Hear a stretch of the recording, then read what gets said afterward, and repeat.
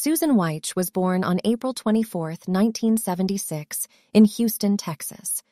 She met Jeff Wright in 1997, and they got married in a small ceremony 2 weeks after Susan announced she was pregnant.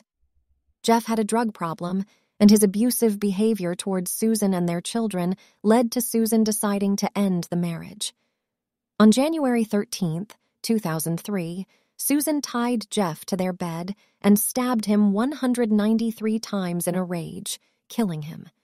She cleaned up the bloodstains, buried him in their backyard, and lied to her in-laws, the police, and her neighbors.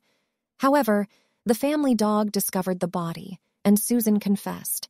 She was tried for murder, with her defense arguing she acted in self-defense due to years of abuse. For a detailed video on Susan Wright, check out my YouTube.